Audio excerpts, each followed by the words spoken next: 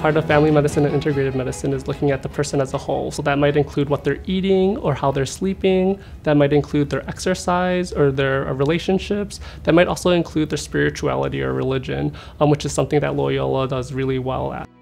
I definitely like trying to include my integrative medicine background into the care too. So I'm trained as a yoga teacher, and I've done some mindfulness training, and I've also completed some training in guided imagery, which is a way to help people focus on different aspects of their life through different visualizations and through kind of being mindful in their life.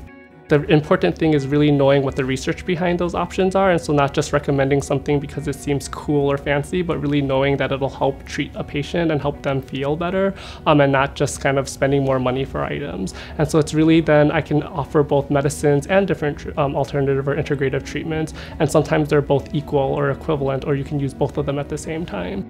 I like to really try and partner with my patients, and so I definitely have my goals that I would like the patient to be doing, but then also hearing what the patient's goals are and seeing how we can meet somewhere in the middle to really help the person maximize their own health and feel like they're taking an active part in their health too.